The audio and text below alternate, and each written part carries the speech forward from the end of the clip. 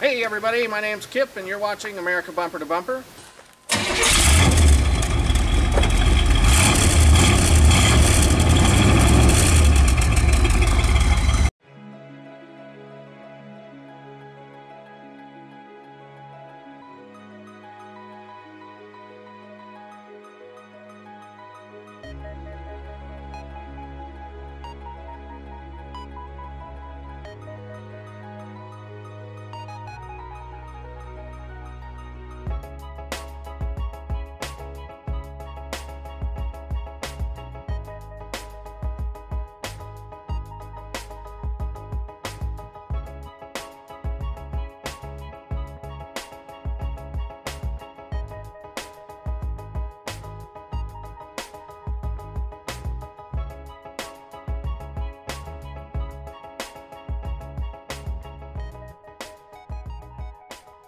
Today we have a 1980 Corvette and it is owned by Kevin, and we're going to bring him in here. We're going to talk a little bit about the car because he's actually looking to sell this thing. So let's bring Kevin in and let's talk a little bit about it.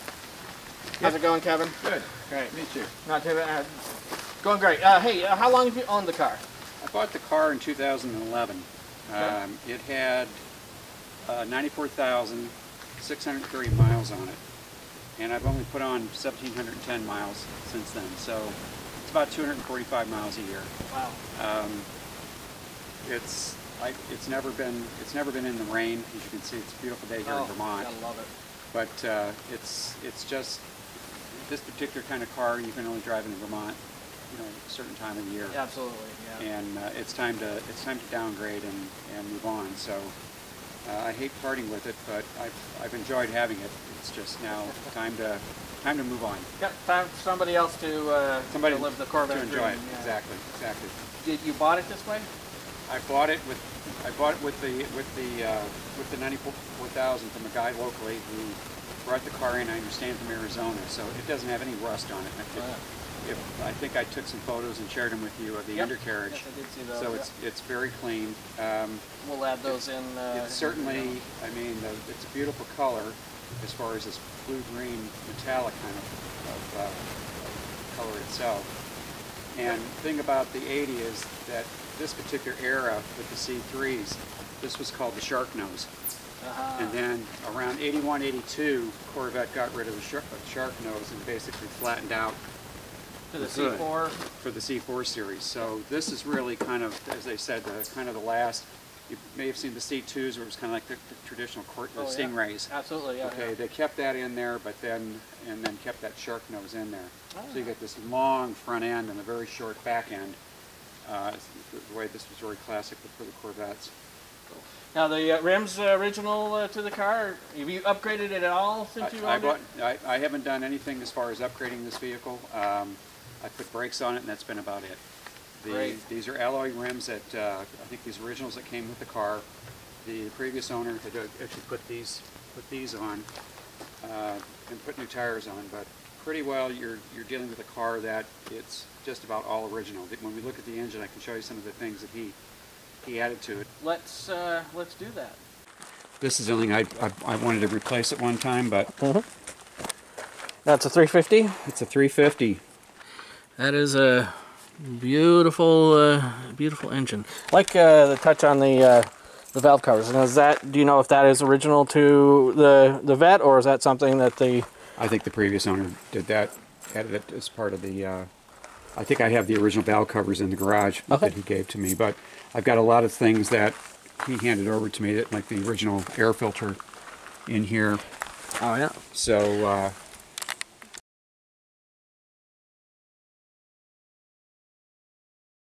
Let's start her up and we'll hear what it sounds like.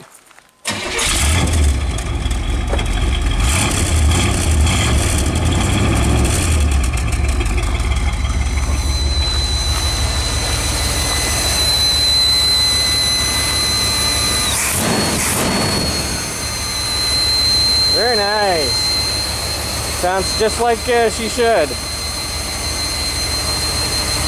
That's good.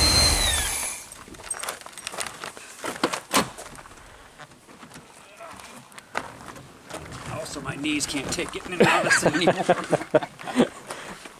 Yeah, that does definitely look like a low slung. It's a split level. The T-tops are in the back. Oh. Okay, and it's got.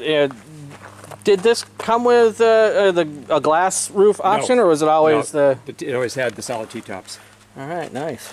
And you can pull those out if you want to pull them out and show them. But no, we're good with that. What he did is he took he took the original radio out, and he put in this Kenwood, which I think he was a little worried about theft. So it's one of these deals where you put it in. Oh yeah. And then In the 60s they were the Jefferson airplane, in the 70s the Jefferson Starship, in the 80s they dropped the Jefferson and the airplane. It's got speakers up the front, and then it's got 2 in the back. And then basically, so it has one of these where you can take it with you, so nobody can. With you, throw it in the gun compartment, lock it up, whatever you want to do. Very nice. Which, if somebody really wants to take it back to an original, then you have to probably buy a radio. Yep. Interior, everything is as original as. As original as it gets. Yeah, let me pull this paper back out. Seats, everything.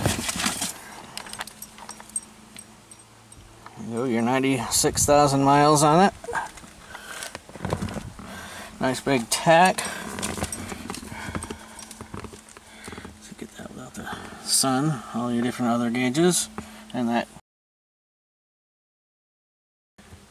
dash. No splits, no warps. It's always a good thing. Like nice looking carpets both sides. Excuse my hairy legs.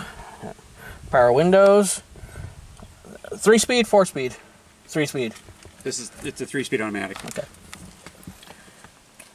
Power windows, locks. Nice leather seats. Remote mirror.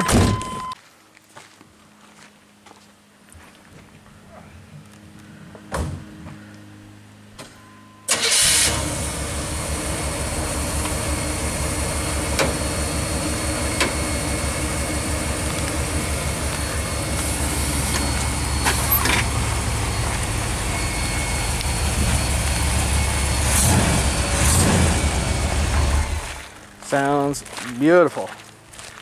That's that big 350. They definitely don't make that like they, engines sound like they used to. I mean, it's just great sound. I love the dual exhaust. It's nice chrome tips.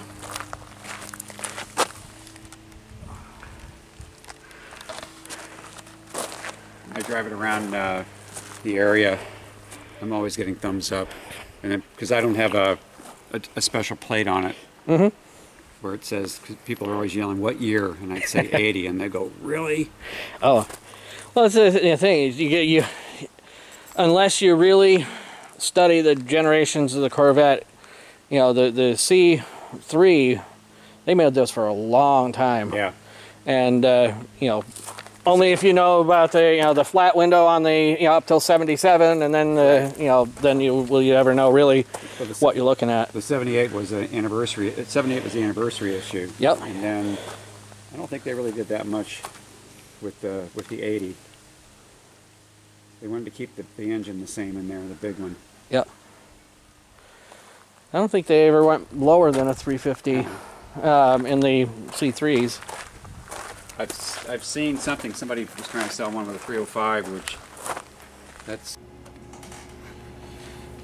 So this car, this 1980 Corvette, as I said in the beginning, it is for sale.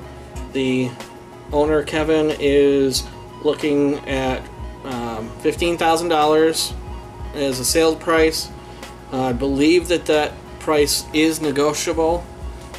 If you have any questions about the car, please email. My email is in the description, and you can ask me any questions, and I will forward them on to him.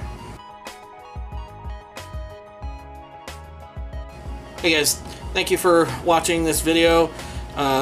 First one where somebody's actually trying to sell anything, so if you guys are interested, again, hit me up. I will make sure that Kevin knows about it. Also, if you like this video, hit the subscribe button. Also the notification bell so you can be on top of new videos when they're being posted. Also follow us on all of our social media. For those of you who are interested in this car, this weekend, July 14th, tomorrow, it will be at the Rutland Area Car Show in Rutland, Vermont. You can check out the car there and talk to Kevin firsthand, anything else you want about the car. Have a day. Hopefully it's a good one.